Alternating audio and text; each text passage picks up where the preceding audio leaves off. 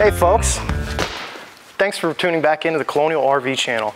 Joe Welch is here with another service tech tip video. Summer's just around the corner, which means it's time to plan your next RV trip. Where will you go? Maybe a national park, maybe your local campground. Regardless of your destination, the one thing to be grateful for is your RV solar system. While you're driving or you're resting, your solar panels are hard at work charging up your batteries, so you can freely use your RV whenever you want. So in this video specifically, we are going to take a look at the Winnebago Revel and its solar system. The more you know about your Winnebago solar capabilities, the more you can reap from them. And if you happen to have a unit that is not fitted with solar, just give us a call or shoot us an email, and we can help you figure out exactly what you need to equip on your RV. So behind me we have the brand new 2022 Winnebago Revel 44E. This Revel comes standard with two 125 amp hour lithium ion batteries that are charged by 200 watts of solar panels on the roof. Occasionally you can upgrade to 450 watts of solar if you wanted to, as well as add some additional batteries. So how do solar systems work? Let's start by breaking down each component of your solar system, and in this case with your RV you will have solar panels, a solar controller, and batteries linked to collect and hold that charge. If you take a closer look at your panels, you can tell that the cells are either monocrystalline or black obsidian, each one designed to efficiently harness the sun's power and convert it into 12 volt or direct current. Next we have the solar controller. This is a device that simply gauges the charge of our batteries and protects the batteries from being overcharged. It disconnects the solar feed once it hits about 12.4 or the design voltage range for it to stop charging, and then it will shut it off and wait until it drops below the voltage, let's say 10.4, and turns it back on and will reapply that solar feed to charge up your batteries.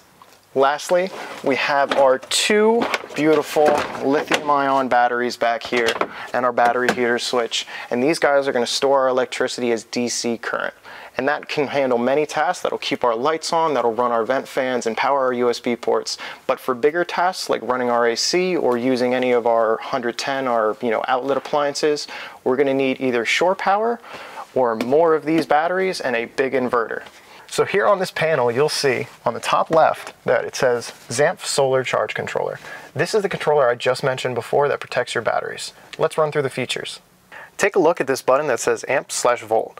If you toggle through, you're going to get a screen that shows you the amps, and this is going to show us how many amps we have currently coming in from our solar panels, and this is a nice indication of how our panels are doing up there on the roof and how much energy they're creating for our RV. If you push the button one more time, the controller will show you amp hours. Battery capacity is measured in amp hours, and as the name suggests, this means how many amps the battery can deliver within that hour. For example, a 12 volt lithium ion battery with a capacity of 100 amp hours can deliver 100 amps to a 12 volt device for 1 hour. The next screen represents your voltage, and this just shows how many volts our RV is currently using. Voltage is the amount of pressure essentially on our charge lead to a 12 volt device. Next to the indicators, you have these battery condition lights. They will essentially tell you the condition of the batteries. You have one for full, one for half, and one for low charge. While solar energy may not be an everyday use for you, depending on your parking spot, it is always a great feature to have on your RV. It can make boondocking a lot easier, and it can provide free energy to you when you need it.